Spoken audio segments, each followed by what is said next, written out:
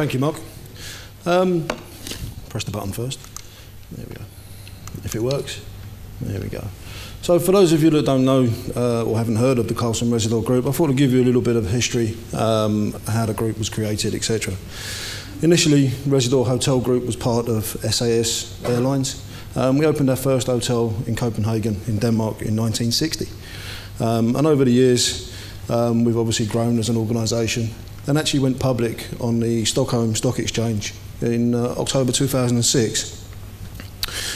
Over the years, we've built a very strong relationship with or a very strong partnership with our brand owner, Carlson, who are based in the US, and that led to the rise and emergence of Carlson Rezidor Group. Together, we've not only been established ourselves as one of the world's largest hotel companies, but we've also been recognised as the best international hotel group in 2012. About responsible business within the Carlson Rezidor Group, we started our green journey back in 1989 with the launch of our first environmental policy, and we called it responsible business, because that's what we want to be. That's our vision, that's one of our missions.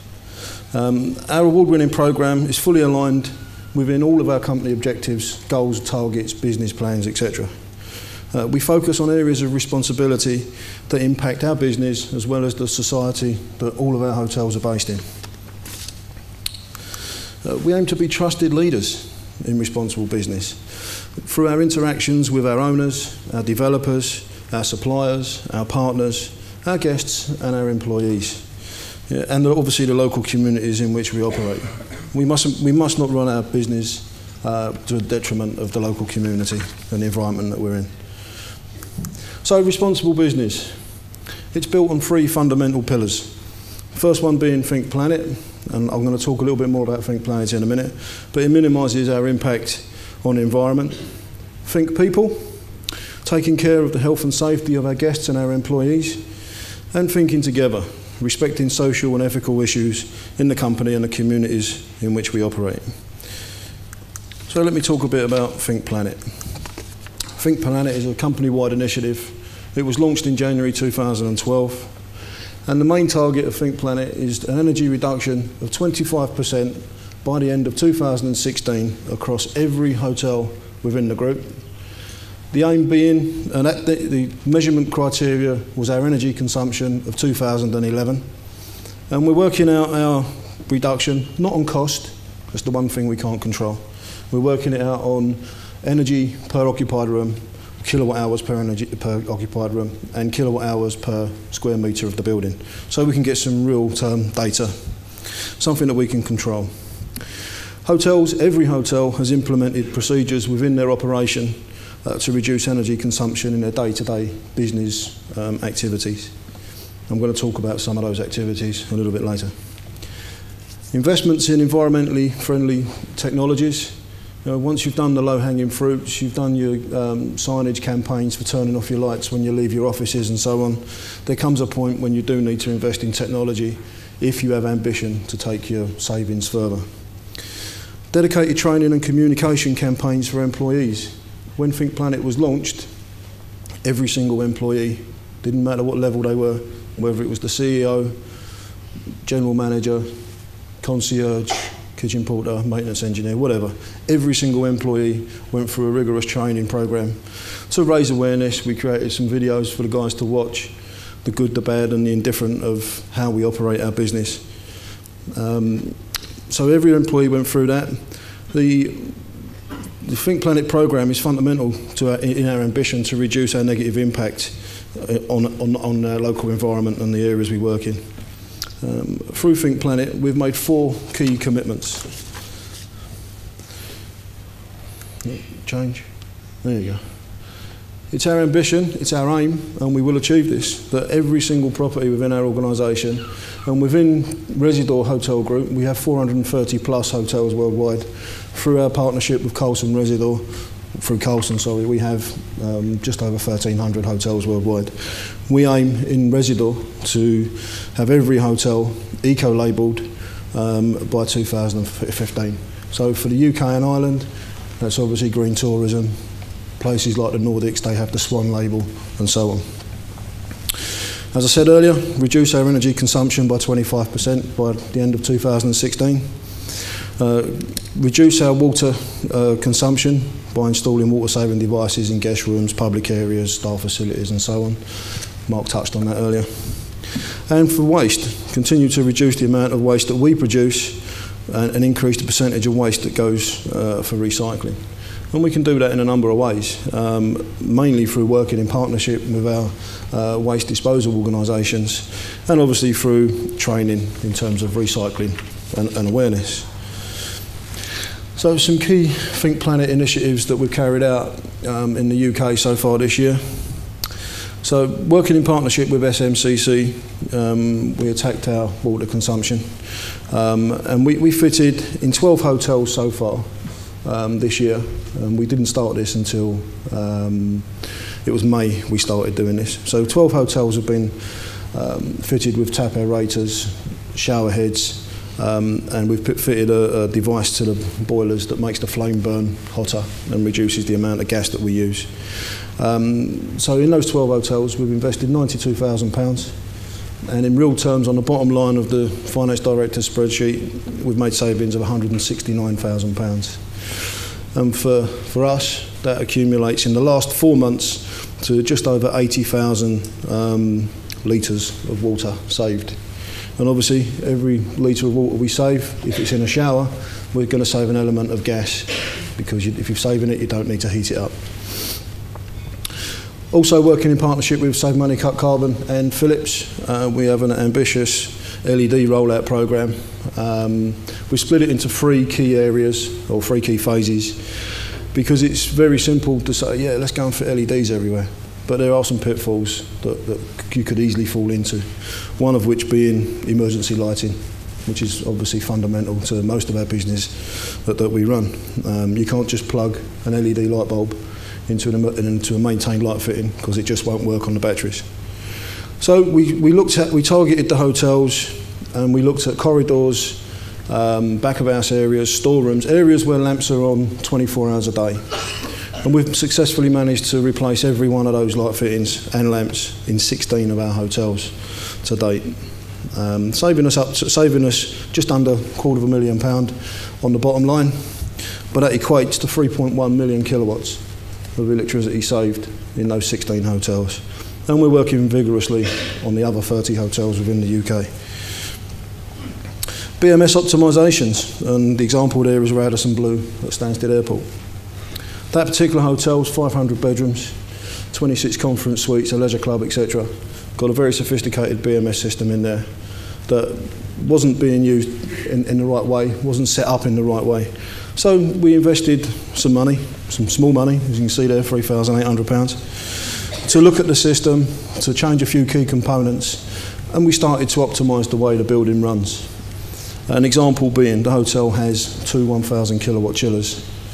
Why are we running chillers in winter when the ambient air outside is 12 degrees, when we can turn the chiller off, keep the air handling plant running, and use what we call free cooling, pulling the ambient air from outside, it's colder. So we turn the chillers off whenever the ambient air is below 12 degrees outside. Also turning off plant and equipment when areas of the hotel are not in use. Not every conference room is used every day, but you could frequently walk in there and see the air conditioning plant running and the lights on. And that has actually put on the bottom line £200,000 in pure saving. So the message really in that particular sentence is that you don't have to invest a lot to save a lot. So eco-labels now. 26 of the 36 Carlson Rezidor hotels in the UK have been accredited with an eco-label. Our target by the end of this year is to increase that to 33. So working in partnership with Green Tourism, 13 of our 14 Radisson Blu hotels have accreditation. Over 50% of the Park Inn by Radissons have accreditation, and the breakdown's there. 8 hotels have gold, 13 hotels have silver, and 4 have bronze. But of course, the one thing we have to remember, green tourism is not just about energy. It's also about the work we do in our local communities, the social and charity work that we do. And we're very proud of the things that we do within Carlson Rezidor for our charity work and our local communities. Earlier this year, Carlson Rezidor announced a partnership with Variety, the children's charity in the UK. All 36 hotels in the UK have raised money for Variety, and also our corporate charity, which is the World Childhood Foundation, through initiatives such as Quids for Kids. Very, very basic. Every person that checks out of the hotel, any hotel, are asked if they voluntarily wish to donate £1 to World Childhood Foundation or the Variety Club. Since February, as you can see there, we've raised over £55,000 through Kids for Quids. Sorry, Quids for Kids. There you go. You know, and the best part about it is none of you realised that until I stumbled. Perhaps I should have had more Jack Daniels, but there you go. In September, every hotel in Carlson Rezidor worldwide participates in what we call RBAM, Responsible Business Action Month. The entire group dedicate that entire month to charity work, social events, and revitalise the staff in terms of energy consumption. As I said, it happens every year, and so far, because we're still doing the calculations of the monies that we've raised, hotels in the UK raised 30k, and across Europe, Middle East and Africa, we've raised in excess of £200,000 for various charitable organisations. Fantastic effort when you consider that it's hotel staff donating their own time, their own ambitions to help and support others that may well be in need. So now I'm going to talk a little bit about the hotel that I was chief engineer in before I made the step upwards.